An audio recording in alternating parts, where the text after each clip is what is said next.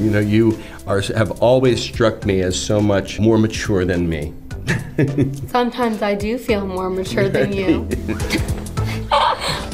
I'm Sean Penn, and this is my daughter, Dylan. And I'm Dylan Penn, and this is my dad, Sean Penn.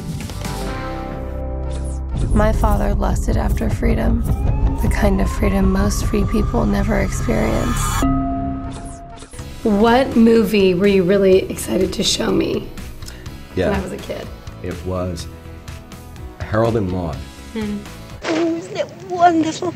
Because the basic nature of the film was so beautiful and loving, and it's so funny and so warm. That's what I took into what I wanted to share with you and your brother at a very young age. And I had completely blanked out on the fact that the Ruth Gordon character had been in the camps during World War II and the horrors and the numbers on her wrists. I remember thinking, oh no, they are too young for this movie. I think you're upsetting people. How did I get cast as Jennifer Vogel?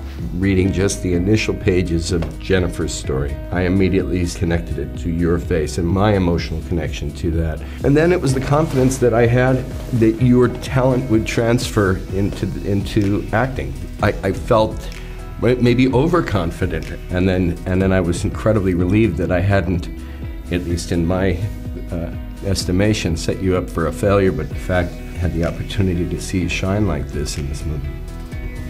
Yeah. I'll ask you something. Just tell me the truth! Okay, so I have real pet peeves, and I'm wondering if you noticed any of them new to you on set while we were shooting. I mean, the obvious one is having this rule of no phones on set, and when you would see someone with a phone. It's not okay. It was not okay. Right. And I was caught a couple times, so I know firsthand. You shouldn't have done it! Like someone talking or being too loud during a scene or a rehearsal. Everybody shut up! This is my daughter I'm talking about! Shut up! Or, you know, it's late at night and people are goofing around and it's like, just get it done. This is a job. This is a job. General impatience. Well, yeah. I swear to God.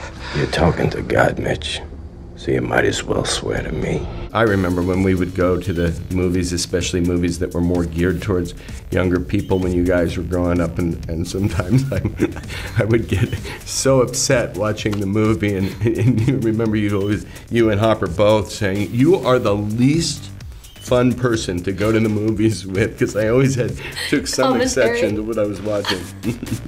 You're gonna get it when you walk a mile in my shoes. Thank you for responding to my question. Thank you for your questions, Pat.